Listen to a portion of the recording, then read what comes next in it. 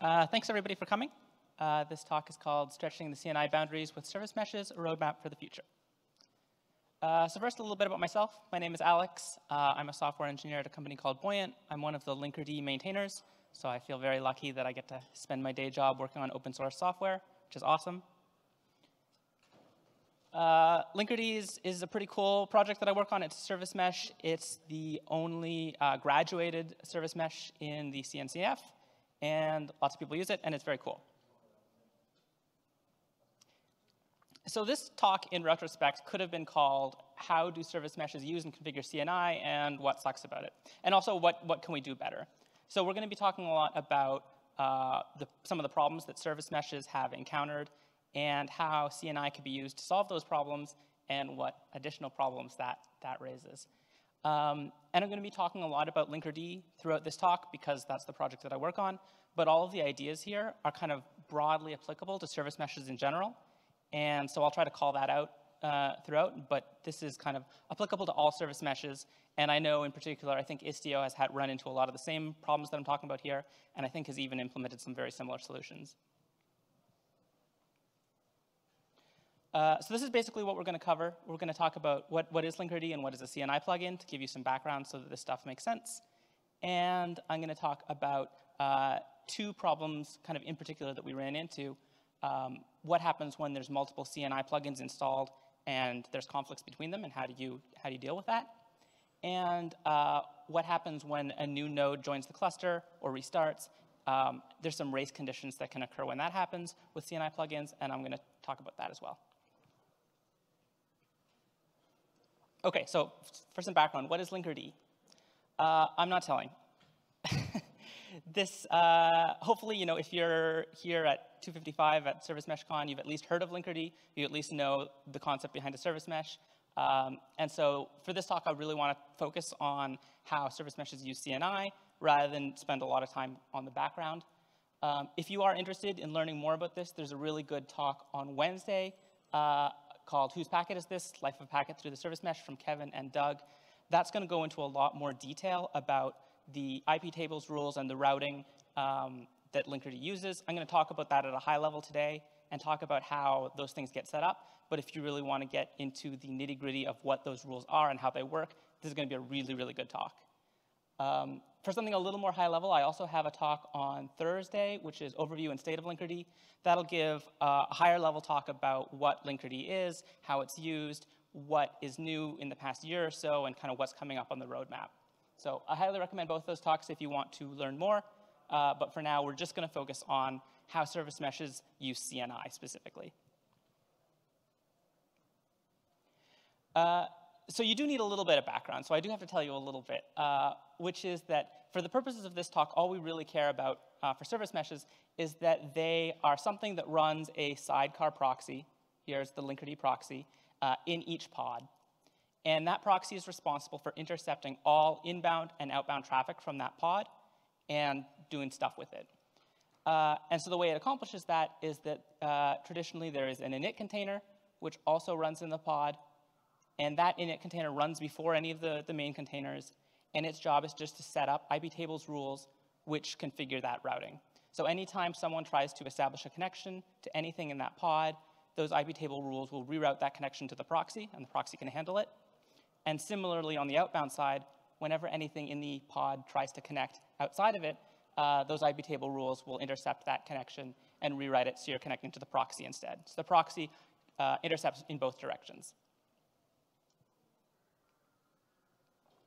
And in order to do this, it needs some elevated privileges. I think it needs specifically net admin and net raw in order to create those IP table rules. And so the problem with this is that it means that all of the pods in your cluster that want to be part of the mesh need to have these privileges. And so most of the time, that's fine. That's no issue. But if you really want to lock things down and you don't want every pod in your cluster to necessarily have these privileges, that can be a problem. And so the question we ask ourselves is, to get around that, is there any way to set up these IP table rules ahead of time so that we don't have to grant these privileges to everything in the cluster? Is there some way we can get this set up for every pod without needing those additional privileges? And CNI, Container Networking Interface, seemed like a promising way to maybe do that. So what is CNI? So CNI stands for Container Networking Interface, and it's basically the system where you can have these things called CNI plugins, and CNI plugins are installed on the host, and they're called by the container runtime whenever a new pod is created, and their job is to set up the network appropriately for that pod. And so what that means can vary a lot depending on the plugin. Different plugins can do different things. You know, they may set up the pod network, they may create network interfaces, they may set up firewalls or throttling or other types of policy. But basically their job is just to set up the network for that pod. And so we thought, well, maybe this is a good way to, a good place for us to set up the policy for Linkerd, right? Because Linkerd needs those IP table rules that intercept the traffic on the going in and out. And so if we had a CNI plugin, that would get called whenever a new pod is created, and it can set those things up. And that way the pod itself wouldn't need those privileges because it would all be set up by CNI. And so to get a little bit more specific about what a CNI plugin is, it's mostly made up of just two files. So there's a configuration file, and there's an executable binary, and those live on the node file system. And so anything that's kind of in the right place and in the right format on the node file system will get recognized as a CNI plugin, and whenever a new pod is created on that node, the container runtime is going to call that plugin and say, hey, you're a plugin, you're supposed to set up the network, do your thing. And you can have multiple plugins installed at once. So rather than having just a regular config file, you can have a conf list file, which lists a bunch of plugins which are installed. And those will run in what's called chained mode, which means that each of those plugins will get run sequentially whenever a pod is created.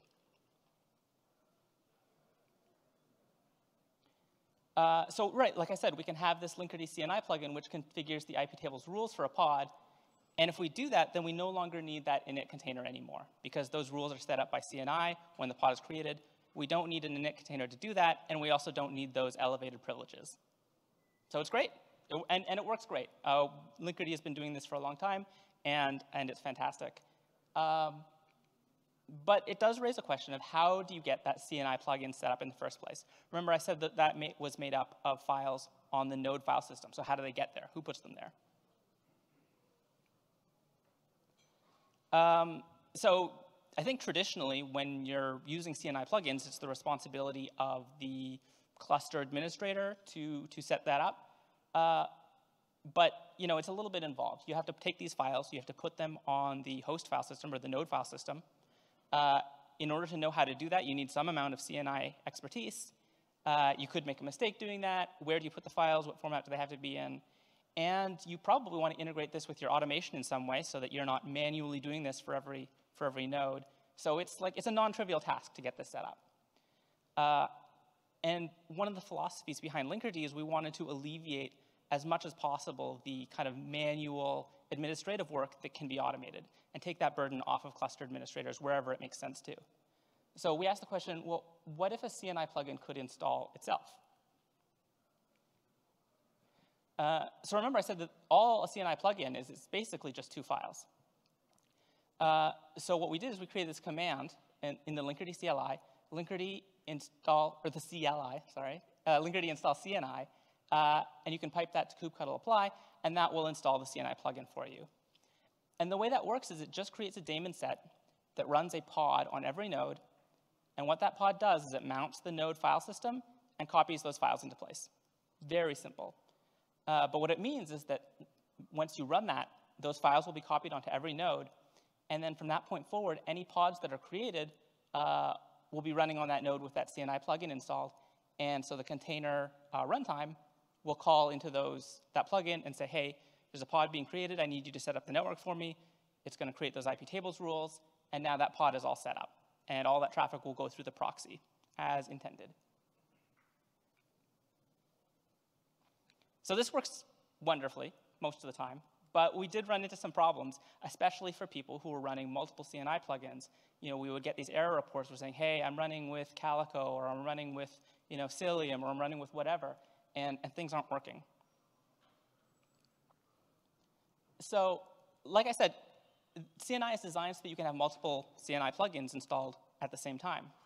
And that's fine, because they'll run in chained mode, and they'll get called sequentially, and everything's great. But if you have two different CNI installers that are unaware of each other, well, what are they going to do? They're both going to run on the node. They're both going to mount the file system.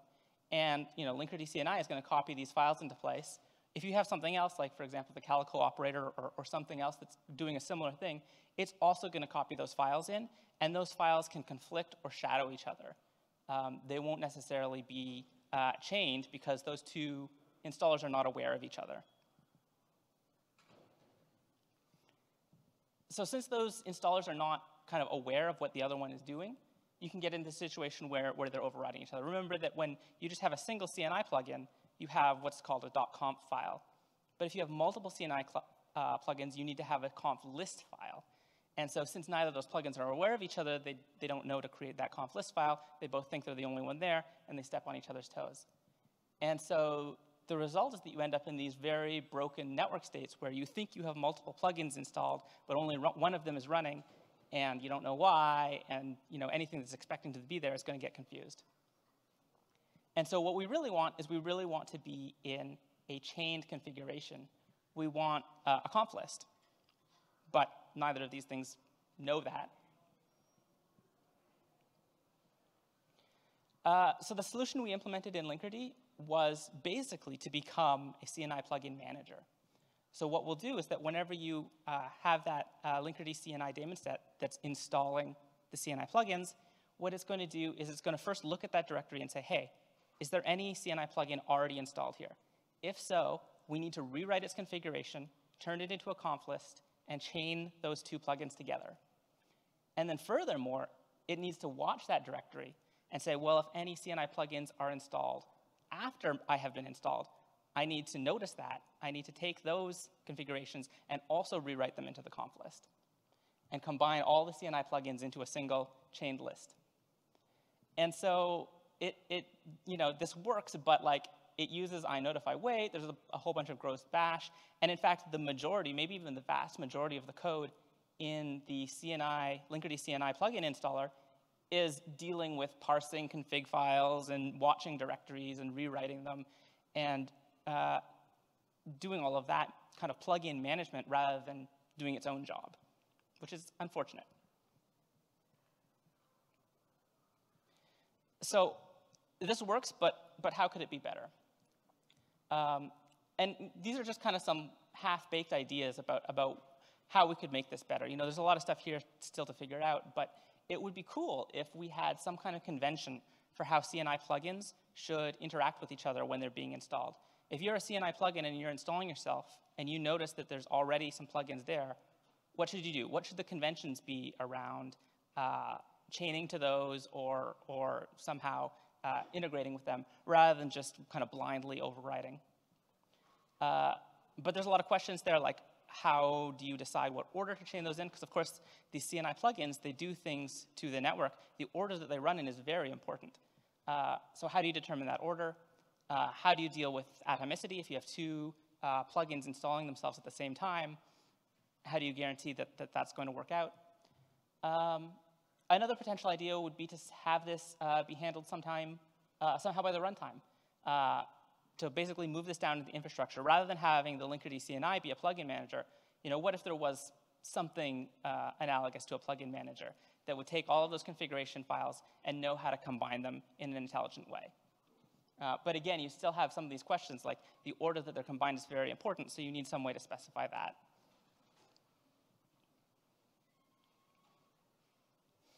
Okay, and the other issue that I really want to talk about was CNI plugin race conditions. So this is something that happens when a node joins the cluster, and this can happen for a variety of reasons. You can have just a new node spin up because you're expanding capacity or something like that. It also happens when a node restarts. So when a node restarts, it's going to leave the cluster, and then once it restarts, it'll join again.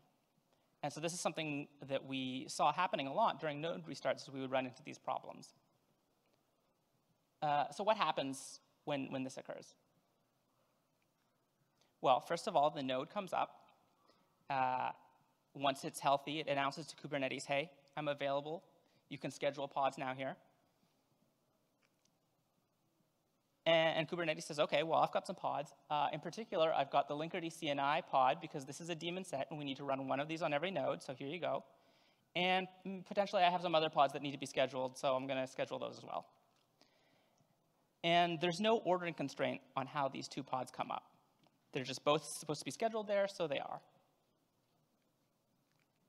And remember, the job of this CNI plugin pod here is to copy these files onto the host system that represent the CNI plugin and are responsible for creating the networking rules, the IP tables rules. So if this pod happens to come up before these files are in place, when this pod comes up, the container runtime is going to say, hey, there's a new pod being created. Let me check to see if there's any CNI plugins I need to run to set up the network for this pod. No, these files aren't here yet. OK, there's no plugin. So OK, pod's created. We're good to go.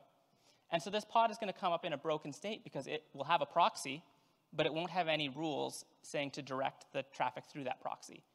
And so things are going to be very broken, especially because other pods in the network, in the mesh, will expect this pod to have a proxy because it does have one. And so that means that, for example, it can send traffic there that is encrypted with MTLS. It could send traffic there that's had a protocol upgrade that only Linkerd is aware of. But because those IP table rules aren't set up on that pod, all that traffic is going to go directly to the application, and the application is not going to know what to do with it. And things will be very broken.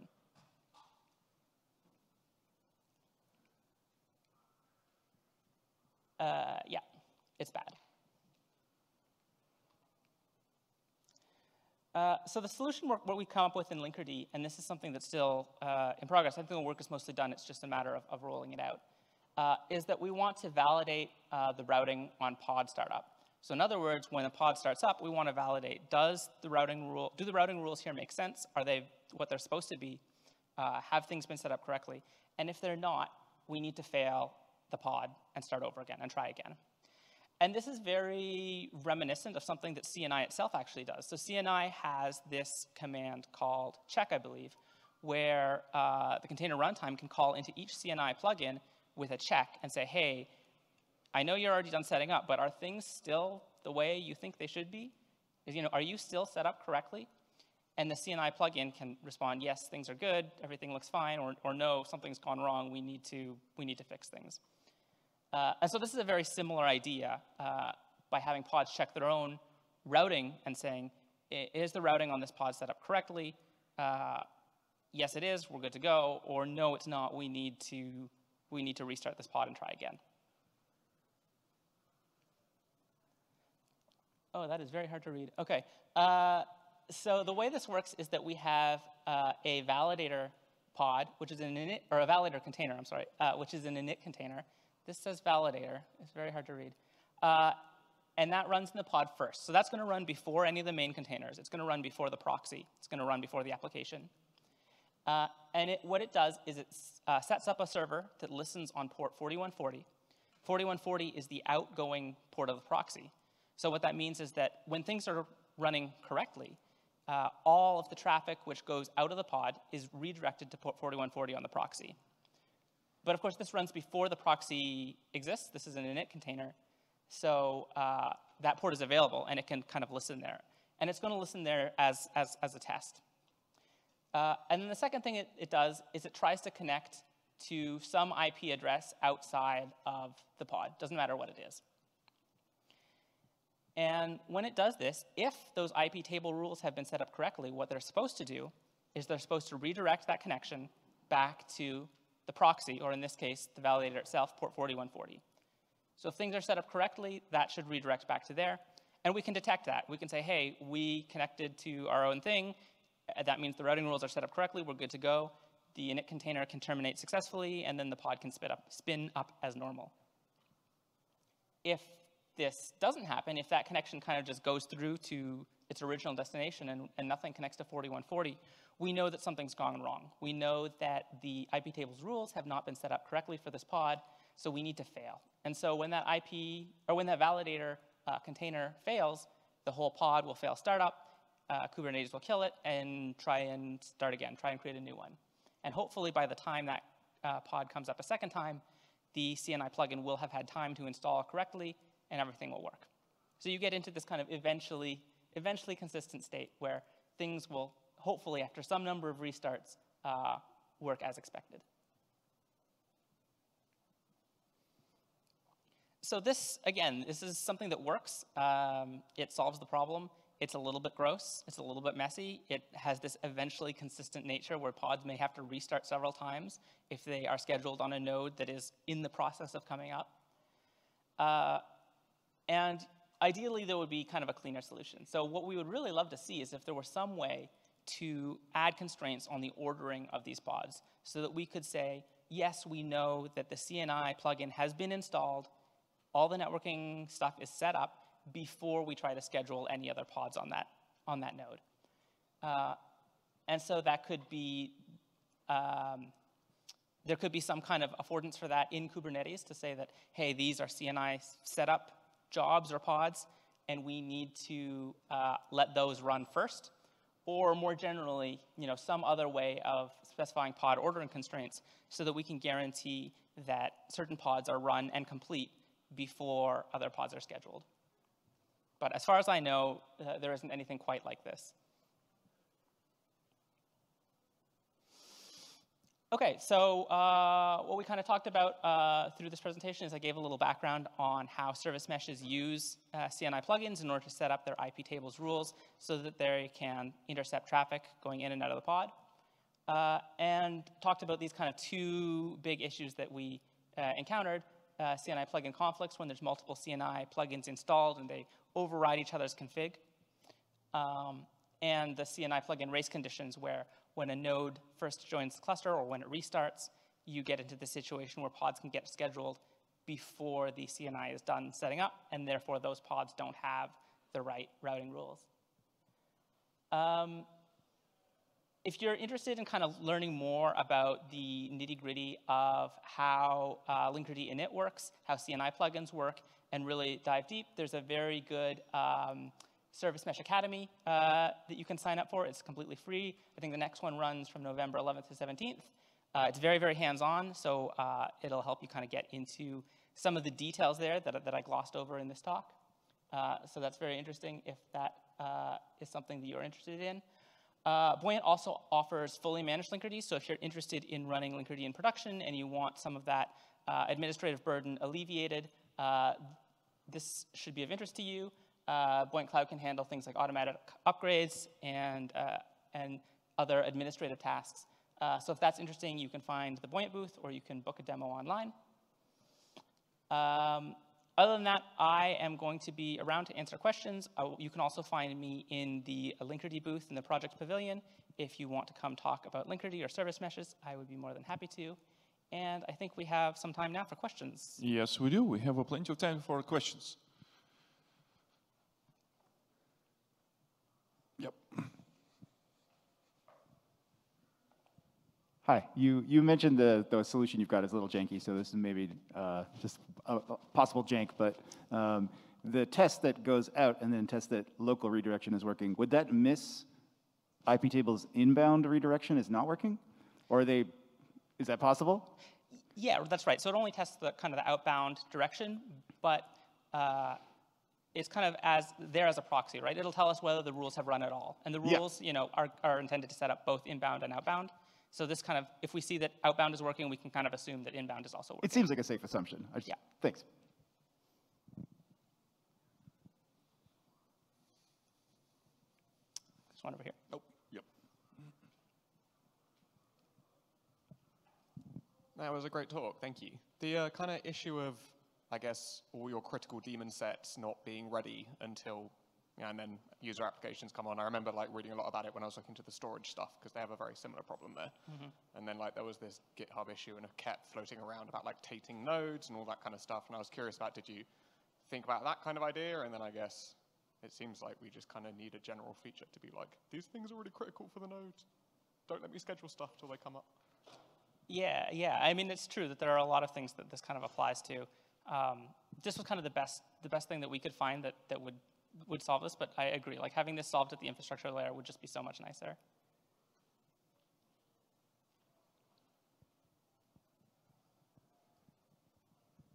Going once, going twice. Let's have a round of applause for Alex.